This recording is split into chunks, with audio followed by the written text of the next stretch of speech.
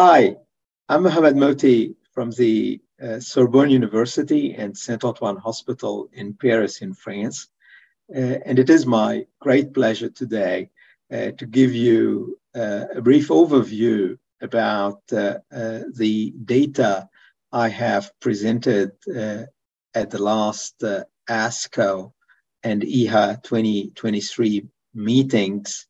And this is related to the use of anti-BCMA bispecific antibodies in relapsed multiple myeloma.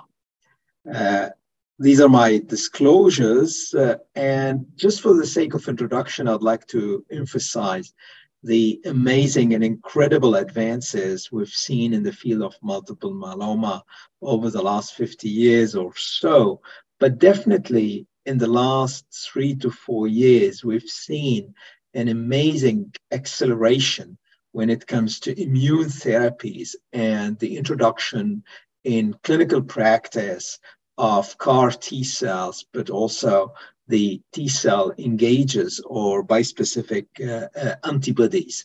And these agents are really making a big difference in the life of many patients. And all of this is about how to modulate, how to drive the immune response of the patient, him or herself, in order to eradicate, to get rid of the malignant plasma cells. And you can do this through two technologies.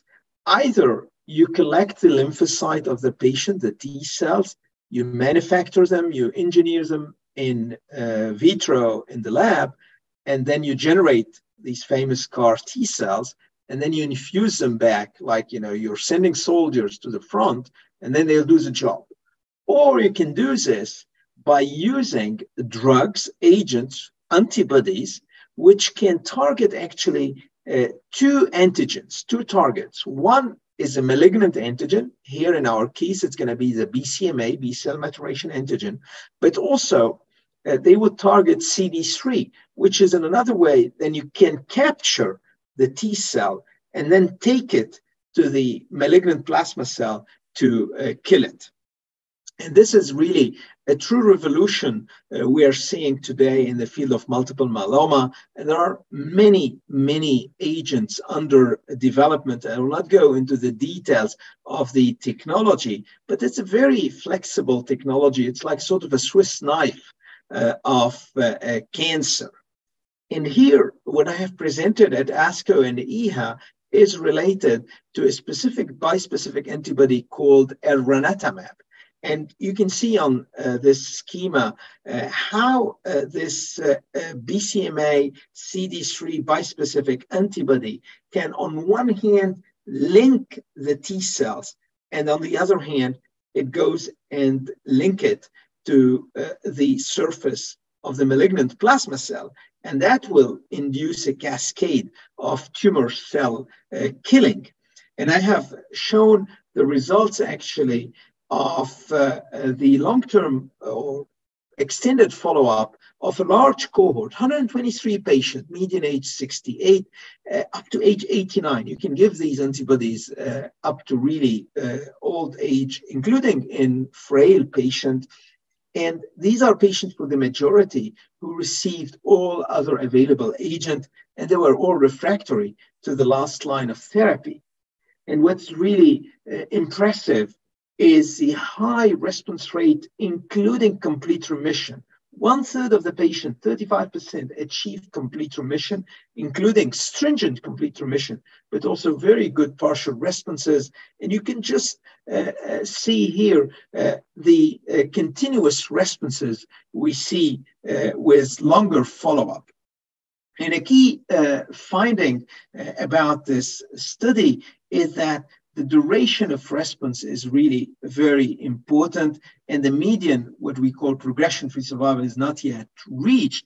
And interestingly, actually, roughly after 6 months, you can switch into twice monthly dosing, and 80% of the patient will continue to maintain the same response. And this is why we have, as you can see here, some very nice progression-free survival, but also overall survival curves, which are really very, very promising and attractive, especially that the safety profile appears to be rather good, very low rate of CRS, usually mild.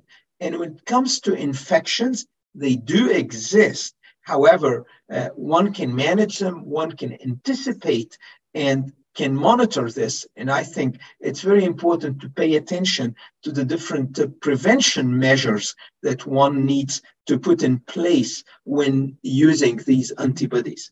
So in summary, in this work, we could show that this new bispecific antibody called Elranatamab is highly effective, very well tolerated, very high response rate, durable responses.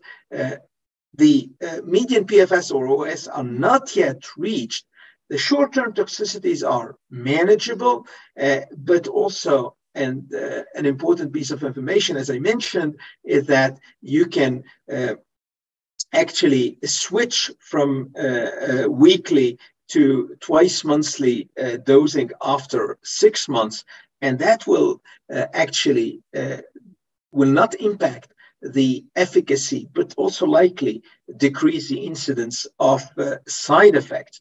And all of these data are really promising.